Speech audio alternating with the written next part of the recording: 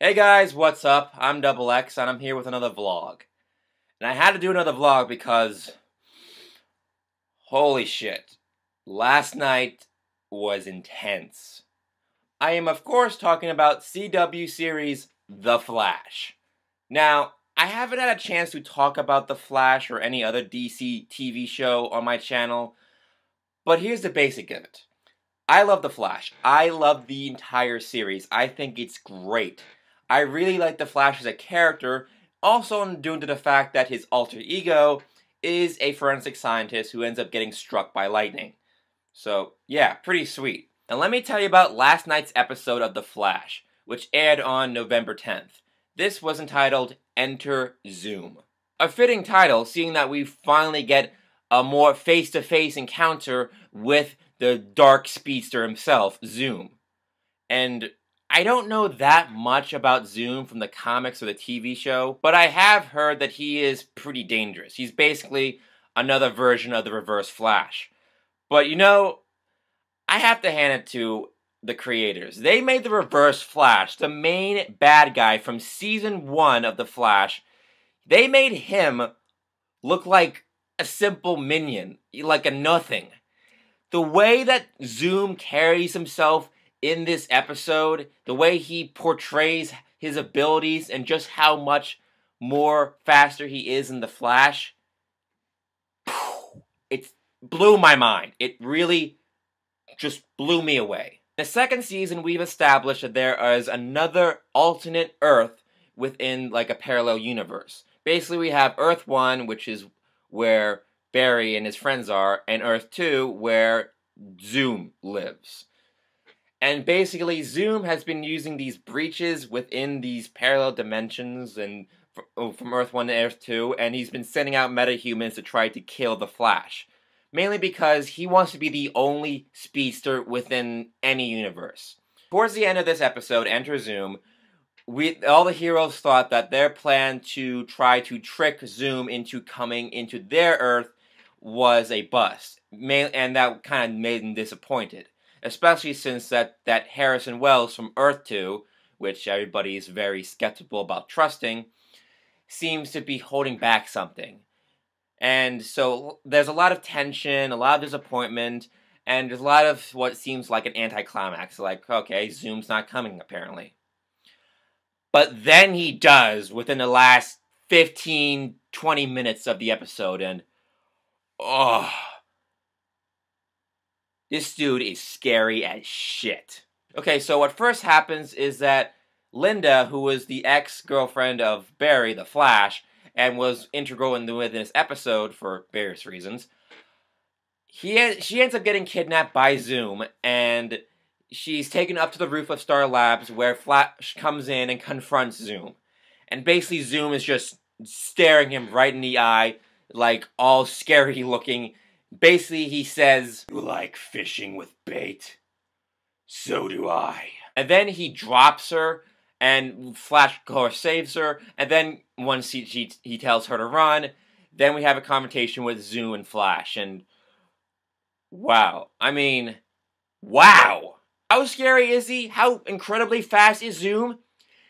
He can catch lightning. What I mean by that is when Flash tried to use his new technique of running really, really fast in circles up until to generate electricity and throw a bolt of lightning at his opponent. When he did that to Zoom, Zoom dodged the lightning, flipped around, grabbed the lightning, and shot it right back at Barry. And he didn't even miss a beat. He didn't feel winded at all. He didn't feel intimidated or anything. He just saw the lightning, bam, flipped around, threw it back right at him. He threw back a bolt of lightning. That is incredible. That's like, punches are being thrown. It's just like Zoom has seriously got the edge. When he throws punches at a really fast pace, they feel like they hit incredibly hard. At one point, he hit Barry in the back. I think he broke his spine. He definitely broke something really vital in that one punch that sent Barry just crippling and just tumbling onto the ground.